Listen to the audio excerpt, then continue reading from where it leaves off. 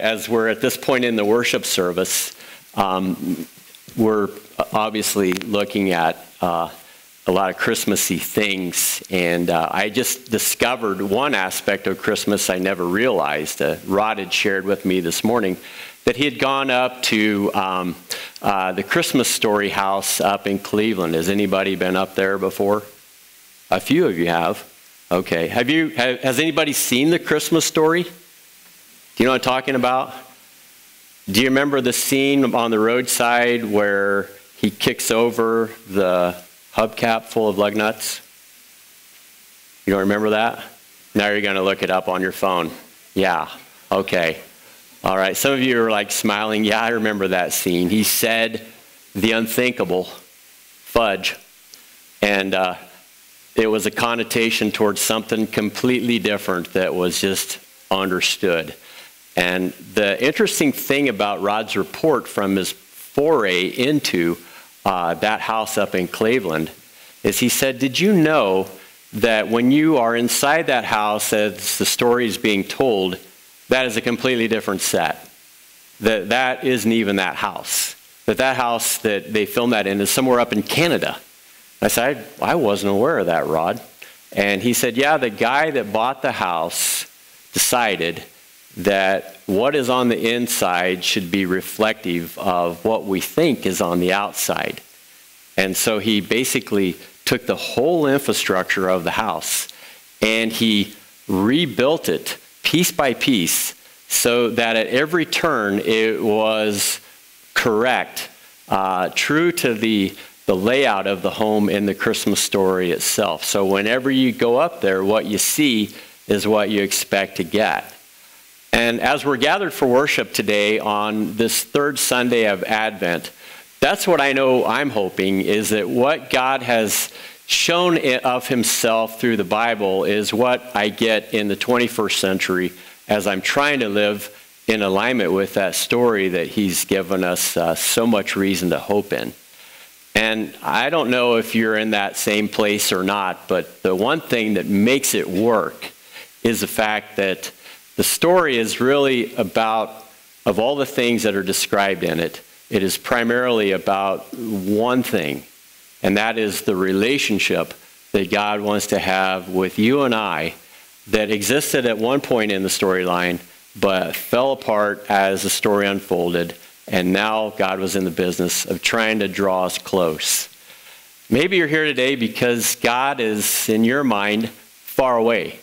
The story of the Bible is almost a distant language that doesn't make any sense from the vantage point of the world that you live in. And maybe as you're drawn into this place today, we can change that picture a little bit so that what is on the outside actually will depict the realities that are at work on the inside.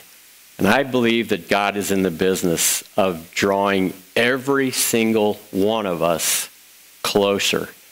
And if you'll just indulge me for a minute, or for the next several minutes, I want to explore just how that comes to bear on your life and mine. Because I wonder sometimes, God, are you angry?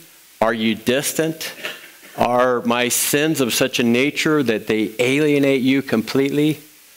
Is there this fear that I need to have of you that only in your wrath, the pain of your Son can justify me coming before you? And as I look at that picture, I realize that's a fearful view of God. And I wonder, is that God's heart really? And with anything relationship-wise, it's always complicated, isn't it? If we look at our story today that is kind of prompted by the picture pastorally of sheep out there in the field in the evening with the moonlight just off at a distance, and yet there is something that is otherworldly, something that is a manifestation of the very glory of God comes upon a few shepherds.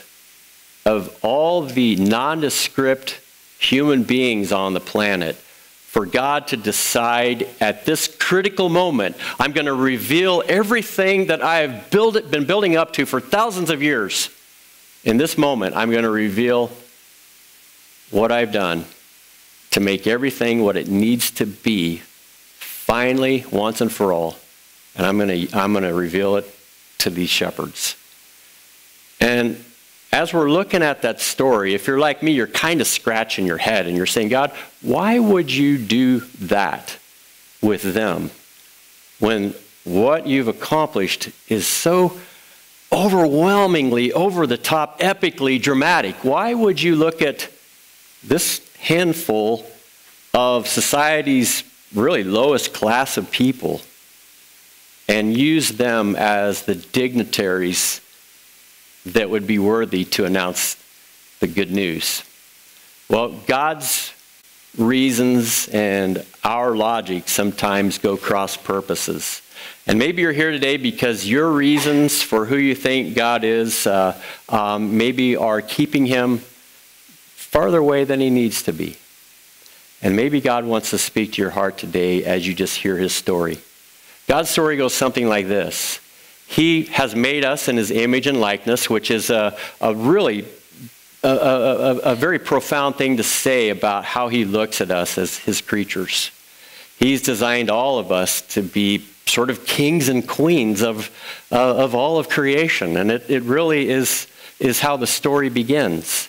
But because, like any relationship, when there are different parties involved and there is a lack of agreement about how the relationship should work, things tend to fall apart. And initially, the relationship worked good. There's a honeymoon period, like many relationships, but eventually the story is told in Genesis 3 that the two who were made in God's image in a profound and deep relationship with God, that God desired so much, he said it was very good, that relationship began to disintegrate. And as it did, the two different groups just sort of went in their own way. And the reason I say groups is because, interestingly enough, the type of God that we're talking about isn't just one person in a sense, but mysteriously he is actually three bundled up into one. Father and Son and Holy Spirit, just sort of in that divine dance in eternity, in relating to one another as a single God, and trying to show that just as they are in community and relationship with each other harmoniously, they want to expand on that in a way that we are brought into that relationship. And that really is what's going on behind the scene, is God is looking intently upon your life and mine and saying, I want to be in your world. But there are things keeping us, that is, Father, Son, and Holy Spirit, out of your world. And we want to do everything that we can in that sense of being God as we are to make sure that we can bring everything into a correct relationship. And we live in the wake of how all of that transpired, and the very pinnacle of that mystery as it unfolded over time in the form of a plan that took on a characteristic in Bethlehem that no one really expected God to show up that way. But if you go back to the Genesis story once again, you find that God is sort of distant from the people that he has made, and they're making choices that aren't in alignment with his choices, and it just sort of unfolds in all of its chaos and dysfunctionality. And maybe even today we're in our own relationships feeling that. Because people that we love and are close to, we may not be going in the same direction. And people that we want to maybe connect with, maybe they're going in a direction that we don't feel comfortable with either. How will these relationships ever work? And on a microcosm, I think about why this is the case.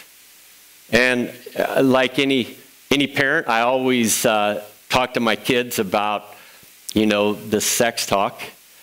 Basically, it amounts to, in many cases, a long ride on the bike trail with one kid, having the conversation about that aspect of the life that God has given them. And usually by the time I get to Lisbon from Franklin Square, pretty much got all the nitty-gritty out in the open. And as they're absorbing the substance of that, I'm sure they've heard bits and pieces about it. But the thing that I really want to drive home to them is the understanding that going on behind the scenes in the intimacy of what is very pleasurable are either forces at work that will generate chaos and dysfunctionality in the relationship, or forces at work that will create harmony. And what I underscore in that conversation and have underscored with them is that typically when you get it out of place, it'll go south. Because the expectations of both people that are engaging in something that is so beautiful that God has made, but doing it under their own terms, one person making up their own idea about what's transpiring in that relationship, and another person having their own concept of what that means. And when they come together, the pleasure ensues, but then the consequences. Because like anything great that's created, if it's not aligned in a purposeful way in its own right, it becomes unhealthy. And this is what I try to get across to my kids, is that the reason why marriage is such a good thing is because generally it's based around a covenant where there is a mutual agreement about how the relationship is supposed to work. And when you agree on that, then when you relate to each other at any level, including the sexual level, you discover that there's a peace and there's a harmony and there's a joy and there's a blessing, and of course there's children that come out of that. And when you don't have that covenant, it ends maybe differently. Like I thought that you said that we were a thing. You obviously had a different idea about what is happening here. My feelings are all over the map, and the person over here is saying, mine are all over the map too, because I don't know what you want. And pastorally, I've seen this time and time again. Any relationship where there's not an agreed upon understanding of expectations, of things that you both desire, of things that you share together, of being aligned and going in the same direction, I say when that's not there, inevitably, it's probably going to end badly. And the reason that it does goes all the way back to the reason why we've disconnected from God. We've decided we're going to make our own rules for the relationship, and God said, as good as that sounds, we're probably not going to be able to even communicate very well anymore. But thank goodness we are in this room because God decided he would not give up on you or me, that he longs to be in a relationship with us, to have his presence be a part of our lives. And the way that he's gone about that, I think, as we look to this episode that's on the screen, it bears some consideration. Now, after the garden, you had Abraham, and eventually you had Moses. And if you've ever heard the story, you know God had created a lot of people out of his own child, Abraham. And the net result was they found themselves in Egypt. And in Egypt, they were under the heavy-handed, oppressive captivity of Pharaoh himself. And they were just broken. And they were not functioning as the people that they were designed to function in a glorious way. They were almost just blankly staring out into the world, knowing that they couldn't make any choices for themselves without Pharaoh directing them. And in that very dehumanized state, they cried out to God.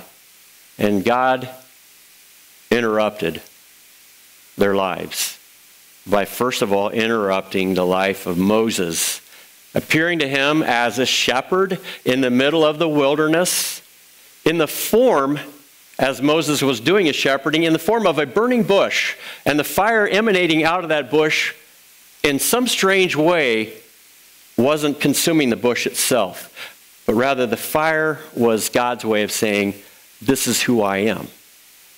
In this form, I am fire. And Moses, take your shoes off because you are standing on holy ground. You're standing in the very presence of the creator of the universe. And Moses, overwhelmed by the spectacle, fell on his knees, took off his shoes, and did what needed to be done.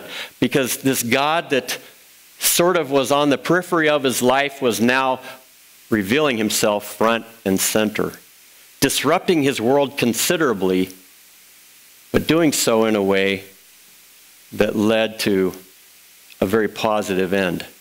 As Moses became aware of God's call upon his life, he was able, through God's orchestration, to initiate a series of really supernatural events that led to their release from captivity and their call into a new place with a new hope and a new vision for the God that was somewhat distant and somewhat strange, but yet appeared to be coming close. And in the course of gathering all of these people, God said, all right, we got to get this straight. There's an agreement we have to come to. And Moses was called to draw up a covenant where the understanding of how we relate to one another and the expectations are clearly defined. And as that was established, God said, not only do I want to just give you this guidance, but I also want you to know that I'm here. I'm a real being. We are a real being, Father, Son, and Holy Spirit. And we want to be a part of the life of you as my people. And God said, I'm going to show you just how much I want to be present by appearing during the night in the form of a pillar of fire and during the day in the form of a pillar of cloud. And so you have fire in the bush, fire at night, a cloud during the day, God starting to come close. And as he's coming close, he's just revealing bits and pieces of his wonderful character, but awesome character and powerful character, but yet very compassionate character. And all of these tensions between his awesomeness and his deep love are sort of held carefully together in his person. And he's showing them, I have to be related to with this understanding. And as he brings the specific characteristics of who he is to bear upon them, he says, I need you to make a tabernacle. Not just any tabernacle, but I want you to make a tent where when you worship, it will have embodied within that structure my presence. And if you've ever read the book of Exodus, you know that there are very careful architectural designs and engineering designs that go into the fabrication of this tabernacle so that God could be worshiped there. And he said, when you make it, and the pillar of cloud or the pillar of fire which stands above it moves, then you got to pack up that tabernacle and move along with me because we're going somewhere. And they were just thrilled that God had chosen to come close, that God had decided that he would choose them as his people. And it's like any of us. When God is with us wherever we go, it makes all the difference in the world. And he was showing them, I'm on the move, and as I'm on the move, you're on the move with me. Now, God had basically set it up so that he could begin to reveal more specifically who his character was. And one of the things is that it gets a little complicated with God. I mean, just the fact that you have a tabernacle or a tent. Anybody have a pop-up tent in here? Ever go pop-up tent camping? Maybe you'll get where I'm going with this.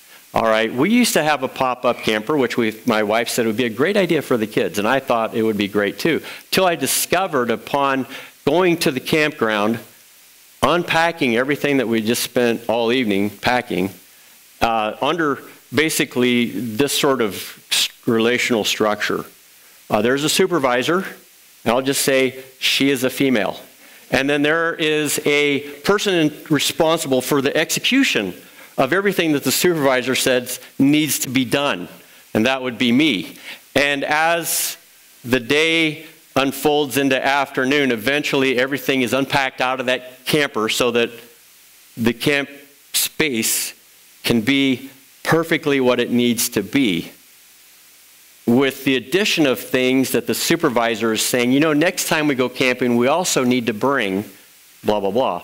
Or don't you think an awning on this would be great? And you can just see how the relationship is taking on a complexity that is actually beginning to become unbearable. If you ever, and you'll know where the outcome of this story is. If you ever drive by my house, you will never see the word Jayco or anything like that in my driveway. Condo. See, relationships mature, and the expectations still are the same. It's not easy following God, because life is complicated, and there are many facets to your life on earth as well as mine. And God wants to show how at every turn, at every facet, he wants to be a part of that experience with us. I think that's why it makes it so hard sometimes to relate to God, because when the story unfolds, you'll see David becomes king. And David is responsible for governing a people who now have finally been settled into the land that was promised to them. And David is looking at all of the infrastructure that's been put in place, how the border is secure, how people have built their own dwellings, and the place is functioning awesomely, except for one thing. There's no place for God. Where's God going to be? Because we had a tabernacle in the wilderness where he would come and dwell, but now we need a stone temple that will be the physical and permanent manifestation of his presence through that building that is designed to be the center of the worship of our community. And so at the center of the community was a 6-acre tract. And that 6-acre tract was, in David's vision, a place where God could begin to show himself permanently in this worship complex that he envisioned. He died before it could get off the ground, but his son Solomon took it on, built it, and it was just awesome. And people came and worshiped and offered sacrifices, and they said, God is here, we're here, it is good, life is good. But the thing is, over time, when you just reduce God to being in one place, in a temple, in a church building, or maybe with the clergy, and everything else is the land where God isn't, then pretty soon we start to behave like we live in the land where God isn't. Except on Sunday, of course, we'll go to the place where God is and honor him. And that's exactly what happened in this story. God wanted to come close, and he was right there. But even though he was right there, people started falling away. And as they drifted, the relationship began to go like this. And eventually God said, you don't need me anymore. And I think he felt wounded by the fact that he was really sort of put aside except for those special religious gatherings, the rituals, the Christmas service and the Easter service, so to speak. And he just felt like this isn't a relationship. Relationships are about things that happen every day. And they said, we got you, God. We got you where we want you. And that's where we're going to keep you. God said, you know what? If you don't want me, I'll leave. And he did. And sure enough, very quickly, other people started taking an interest in this community and what they had to offer, especially in the form of resources and slaves and wealth in the temple. And a king from Babylon named Nebuchadnezzar came and just ransacked the whole thing, hauled these people off, and they didn't even know what hit them, as it's described in hindsight. And they're thinking, you never know what you got until it's gone. And the scripture describes them alongside the river, just weeping about the glory days when God was in our midst and we worshiped him and we were all in a good relationship. And why did we ever let the relationship go. And in that pain, they realize something that I think a lot of us don't realize. And that is when you have a good thing going, you don't really see the significance of it until it ends. And then you're like, well, I wish I could have just absorbed the magnitude of that. Kind of a funny story. The reason why that phrase rings so true to me is because the first time that I heard it, it was on a song that I think DC Talk or one of the offshoots of that was it Toby Mac. Thanks, honey. And one of the songs was "You Never Know What You Got Till It's Gone," and my kids like to hear it, and we'd sing it in the car and stuff. And we went to TGI Fridays and had steaks one night, and this was a big steak, and I couldn't eat it all. But it was delicious, and I'm like, man, I'm going to save this for tomorrow. I'm just almost, even though I'm stuffed, I'm looking forward to that moment. So we chatted for a while. Waitress came, got our check, paid our check, got our jackets, got up and walked out and drove way down the road. And I'm like, who got my steak? They're like, it's your steak. You should have got it yourself. So a moment of panic just came over me. I immediately hit the brakes, went back to TGI Fridays. They're like, if you want it, it's out in the dumpster. Go get it. I'm like, I didn't want it that bad.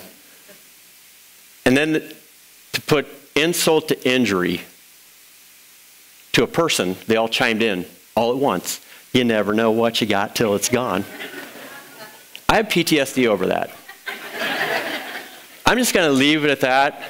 But it helped me to appreciate the things that I do have. And so there's the outcome right there, if anything. And yet as the story unfolds, here's where it goes. God says, I wanted to come close. We had something going. Then it got too familiar, too comfortable, too cozy, really just too lackadaisical. And they just said, this relationship isn't even interesting anymore. Until they realized just how much it was. And you know, God, he could have said, I'm done with you. I'm just going to turn the gas on and the fires, and I'm just going to let loose. But here's what God said. No, I'm going to come even closer. And then one day in Bethlehem, little podunk town 6 miles away from Jerusalem, God says, I'm showing up in a way that would just blow their minds. And he tells Mary, you're going to be overcome by my Spirit. You're going to have a child through that union. And he instructed Joseph, name him Jesus because he's going to be the Savior. And the prophet Isaiah was quoted in that moment saying his name is Emmanuel, God with us. And when God becomes one of us, it is the most intimate way that God could ever engage with our creaturely existence. And it wasn't just, I'm going to become one of us and I'm going to be preeminent and everybody's going to know I'm the golden child. But rather, no, my mom is going to be looked down upon by the people within her community because she conceived of a child out of wedlock. Scandalous. And they're not going to be so wealthy. And on it goes into the depths of everything that is really, in our mind, second rate, messy, perhaps less than desirable. God said, that's where I want to show up. And I'm going to start by announcing that I'm coming to none other than these shepherds who smell like dung and probably a little bit of alcohol on their breath as well, because it's not exciting work. And I'm going to let them know, I'm back, and I'm here for you. And at first they were afraid, the scripture says, and that fear turned into joy. Such unspeakable joy. They were so overwhelmed by God in every way and what this meant, because they knew what was going on in the backstory, that they realized this was an epic moment in place and time. And that, of course, is just rippling out through space and time into your world and into mine, into a place where if we don't understand the backstory, we won't appreciate what we have till it's gone. Lindsay's not going to appreciate me after I'm gone destroying her set. But God's looking at each of us and he's saying, what's keeping me away from you? Can't you see how much I really want to be a part of your world? And his son really has made all of that possible for us. If you think God's far away, think again. When you consider everything that God's done to show how awesome he is, and yet how compassionate he is, as his life just unfolded purposefully here on earth in a way that took people that we would call sinners and not really label them that way, but say, I just want you to know my healing, my love, my compassion. And took people that we would call righteous and saying, I want you to know that you're putting roadblocks between myself and the people that I love. And he called them out on it. And maybe Jesus is looking at your life, in your pain, in your moment, and he's saying, can I come in? He may be doing a lot behind the scenes in your life right now in order to set up this moment so that when he asks, you're ready to respond. And my job is to just see if that moment is happening here today so that I can help you as you open the door to understand what you're opening yourself up to with a new life in him.